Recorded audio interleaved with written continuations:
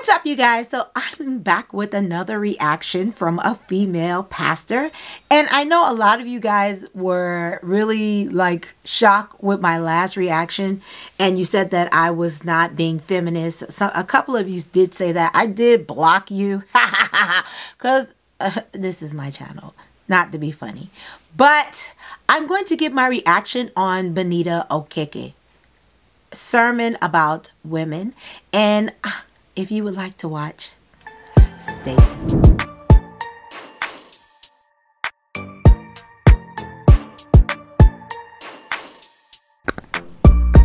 Hello and welcome to my channel. My name is Kay and Kim, and this is Knkemtv, where we do a bunch of shenanigans. Yes, really. So like, comment, subscribe, and don't forget to share because we're growing on this channel and you're making that happen.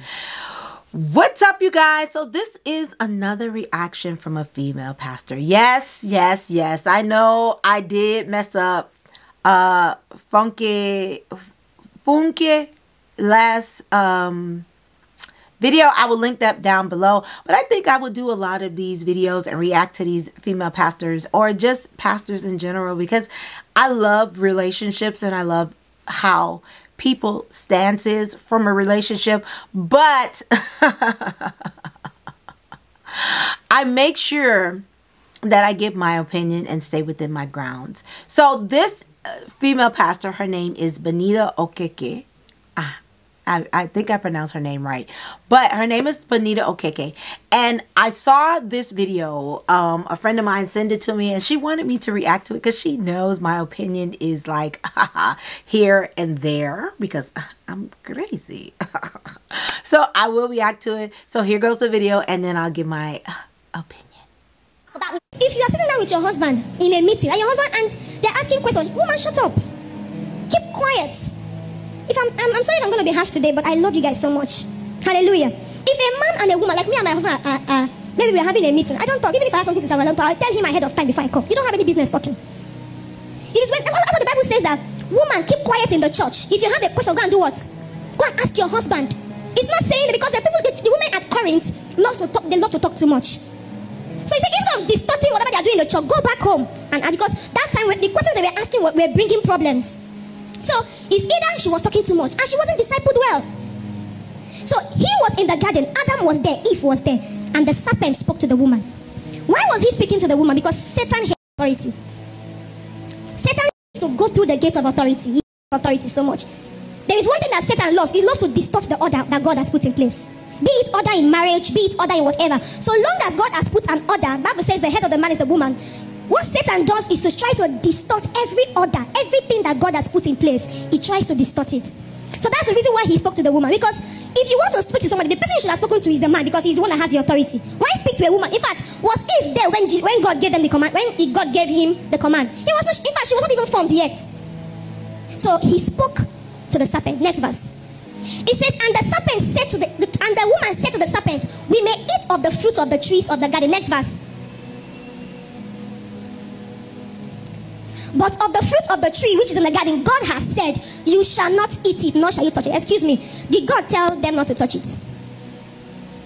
Eh? Did God tell them not to touch it? Increase. Did God tell them not to touch it? God didn't tell them not to touch it. God says in that should be Genesis 2:18. He says, do not eat of this fruit. Where did Eve see touch? That's where the problem was. So it's either Adam didn't disciple his wife well, or the wife likes to talk too much. You know, that's what women like to do. The one they added, the one they did not add, you put it. So maybe one day, you see that I'm thinking Adam told the wife that God said they should not touch it. So maybe one day when Eve was moving in the garden, she saw the tree of good and evil. Maybe her hand mistakenly touched it. She said she did not die. You understand? She now said, okay, since I didn't die by touching, is it by eating I will die? Do you understand? Or maybe during the conversation she had with the devil, as they were doing whatever they were doing, she touched it, whatever. But you see the danger of adding what God did not add. God said you should not eat. He said you should not eat and you should not touch. So at this point, Eve was going away from authority. You have no business talking to the serpent. You have no business. It was God and Adam. You have no business talking to the serpent. Okay, people. Listen. First, I somewhat agree with her. And let me tell you why. I somewhat regret her because I'm going to say too, you know, I give these little stories and scenarios of what happened to a friend of mine or what happened to me and my husband. But let me explain this. I do think sometimes women should be quiet, but not for the reason you do think. If we can't bring anything to the table, and when I mean anything productive, anything positive, anything that will addition that, you know, your husband or mate may not know, and you know what your husband or mate know. Let's just be clear on that. If we can't bring that to the table, then no, we should stay quiet and listen, because God wants not just women, people in general, to be listeners. And let's just take spirituality out there. I know I paid the spiritual part for you guys to hear when she talked about Adam and Eve, but that means nothing to me when it comes to a relationship. Sometimes we will put our own feelings and emotions in a conversation and state how we feel and not pay attention to everything that's going wrong. So we won't slip up. And as women, I don't want us to slip up. I want us to pay attention to what we're saying. So let's be listeners first and react second. But being quiet altogether. Okay, so I don't think a woman should be quiet altogether. And mainly because there are two people in this relationship. What you may not see, the other partner may see. I'm going to give this example. When my friend and her husband was going to purchase something major, her husband was about to sign when the man was talking and he said something that they didn't agree on. And my friend caught it in time and heard this man say this before. She said, "Hey babe, before you sign, I'm sorry, can you explain to me this?" When it all came down to it, and I'm just gonna be real with y'all, her listening and then asking questions was able to save them quite a few $1,000s on the purchase, because the guy added on so much extensions that they didn't agree on those extensions. So when you hear something that you may not understand, or I'm going to say, "Hey babe, explain this to me. Hey, can you help me out?" And if she didn't caught it, it would have been the difference of almost $8,000. Do you understand the concept that when you're on the pulpit, this woman is on the pulpit telling women to be quiet in church, and she's on the pulpit saying this? Does that make sense? I'm not talking about the foolish women. No, that has nothing to say, that's always complaining. I'm talking about the ones that have revelation, the ones that can hear and say and state their opinions. Because what she's saying is we should just be quiet, meek, and mild. And that's not me. I'm not very demure. Or no, ma'am. No. Not at times. Because even in the process that we're going through, it's certain things that I know that my husband doesn't know. Because one, he was not raised in America. And two, he was not exposed to the things that we're exposed to now.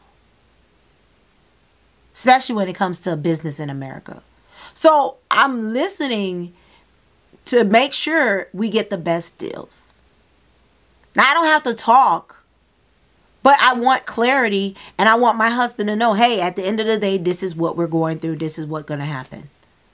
But to be quiet altogether does not make sense. I have another example. My friend and her husband was making another purchase, a major purchase. And because her husband was ready to jump and go, and she said, "No, let's wait." And they were able to not get into a bad situation that could have been worse. Because she told her husband, "I know you're ready for this. I know you want to jump in. I know this is what you want. I know this is at the time that you want it. But again, we can wait. It's not that serious. Don't let us jump into something that's going to be even worse than what we are in now." And they end up being blessed with the next situation. So when she's telling women be quiet, it doesn't make sense to me. It really doesn't. Especially if your quietness can cause your family harm. Now, I'm not saying don't talk. And I'm not saying talk. But if you have something that's critical to your relationship, your marriage, and your family, then by all means, speak or forever hold your peace. But to be quiet in general and just sit there meek and mild? No, ma'am.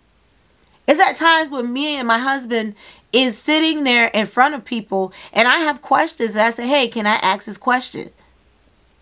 And I know my husband used to hate that because he's Nigerian. He hated that. He hated that I wanted to know something. But in the process, he's learned that if I'm asking a question that he didn't think of, it will benefit the family. And he learns now that if I'm asking a question, especially when we're in a situation where it's the both of us signing on something, it's the both of us carrying something, it's the both of us getting involved in something, I'm going to ask these questions because I'm liable too. Gone are the days of women is walking into relationships blindly. The growth for women in business is long and strong. Obviously, we know a little something. I might not have all the answers, but I'm not going to let my husband fall in a situation where he can't get out of. Because relationships should never be one person is the head. He leads, yes. But if I know something, why would I hold it against our relationship? Why would I let my husband suffer because I want I want him to be a man? No, he's a man already. He was born with a penis.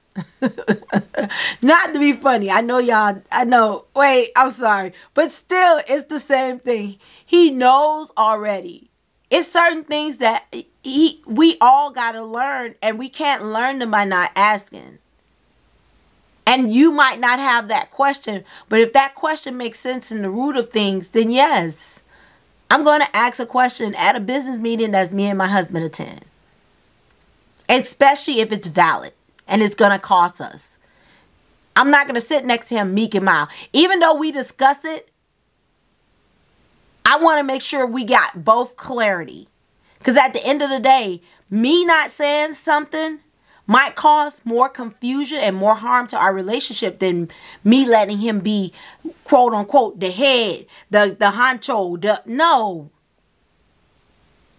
It was a ton of situations that me and my husband discussed beforehand. And then when we came to the table, especially when the purchase of cars, the purchase is divesting in businesses, it's stuff like that, that when we asking questions, that my husband will be like, I didn't even think about that.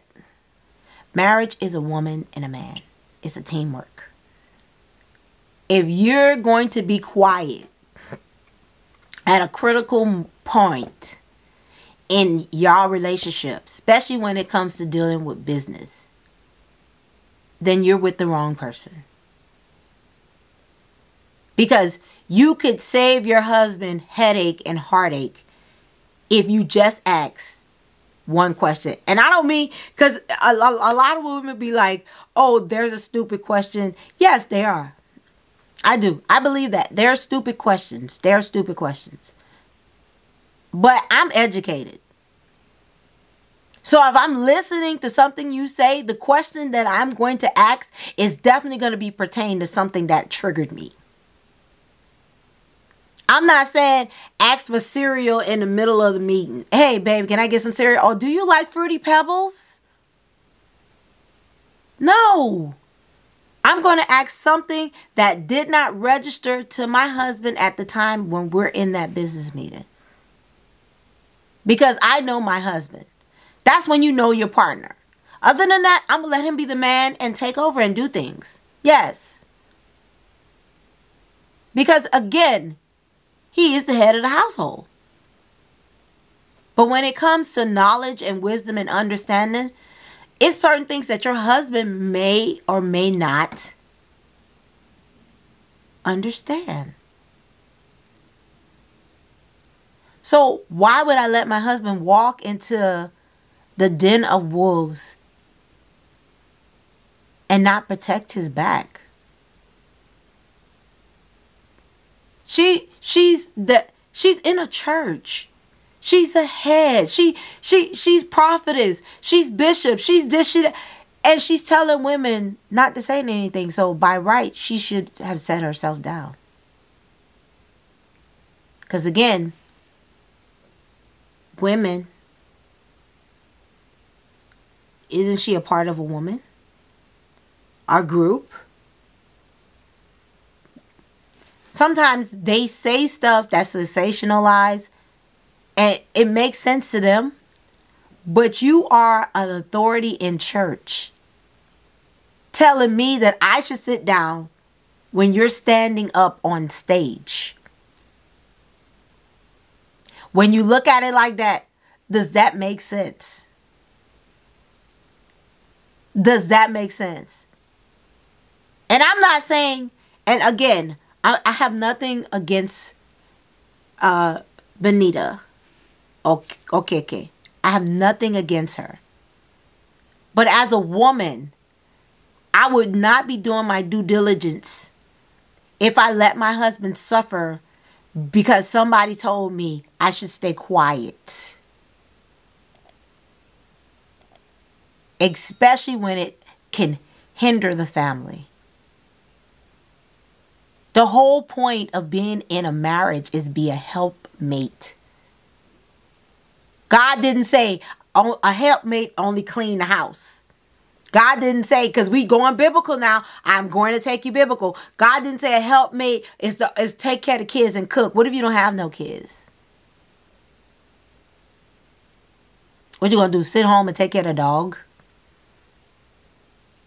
You mean to tell me we work hard, we have investments, we put our money to the side together because I don't, other than a trade wife, most relationships have two income. So my income going towards investment, your income going towards investment, and I'm supposed to just sit there and be quiet. That don't make no sense. That doesn't make any sense. Especially if what I say is valid. Because you have to always remember that some things you're going to say is not valid. But if you take the time out and think out your question and understand what's going on and you really do understand, then yes, speak up, speak out. My husband didn't marry me because I was stupid. He saw that I gave conversations. We talked about investments. We talked about in future. We talked about building a house. We talked about what we want for our kids. We talked about all of that. And just because he wears the pants and that I even hate that saying. Just because he is a man doesn't mean that I should let him make mistakes. And I'm not saying my husband makes mistakes. I'm not saying every husband makes mistakes. But I'm saying is, if you know something, why would you want your husband to trip and fall? Because he's a man. You learn from each other in a marriage. Because marriage is a school. That you get the certificate before you even start to go. That's why some of these women that say that, some of it is relevant. Yes, I do believe women should talk less. Because sometimes you confuse the situation. Me included. But I do feel that in some cases, my husband knows what I have to say is valid. So he would listen to what I have to say. Because it's valid. So those are my thoughts. If you feel the way I feel, leave your opinion down in the comments below. And I will get back to you. I know y'all saying I'm answering my comments more often. I know y'all saying that. I'm very proud of myself. I've been doing this for a lot of days now. I can't even count. But I have gone days and with videos and recording, and I'm so proud of myself. Thank you guys for coming to my channel. Thank you for supporting me. I truly believe that this channel is growing in leaps and bounds, and you are the reason. So I'm thanking you. So like, comment, subscribe, and please share like you're doing, because you're the reason why we're growing, and we appreciate it. Have a good day.